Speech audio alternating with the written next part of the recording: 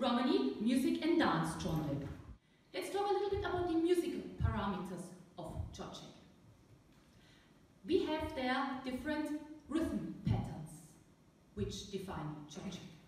One of them is Čifteteni and one of them is Karšelama.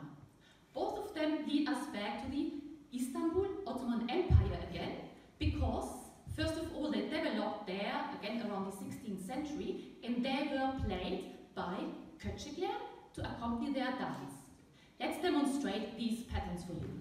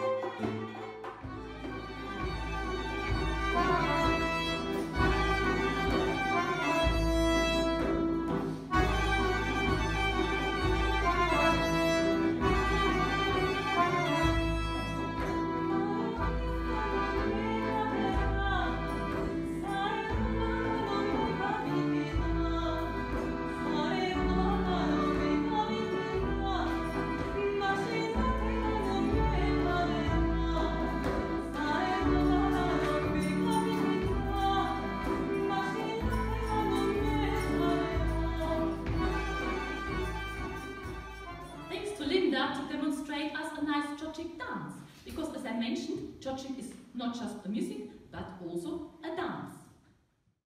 But there are some sad news.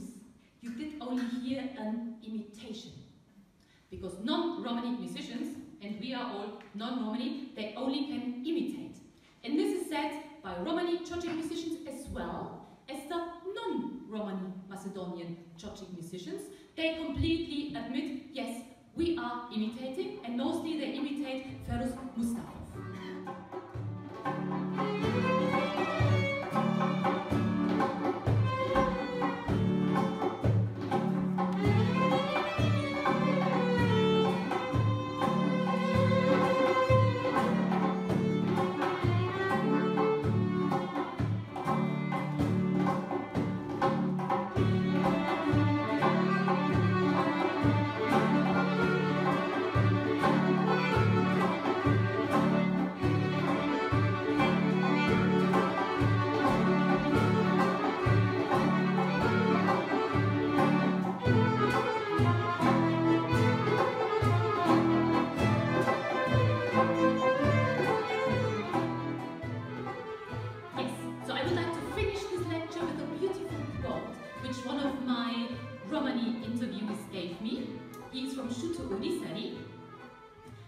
And that was his answer to what is Čoček.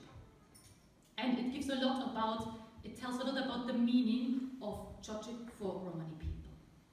Man is born with music and dies with music. The first song is the cry of the baby, and the last song is the crying on its grave. The beginning, the end, and during life, it is Čoček that gives us the strength to endure. If ever the dance and the music are put out, I think the universe itself will be put out. There will be no more childbirth. And why am I saying this?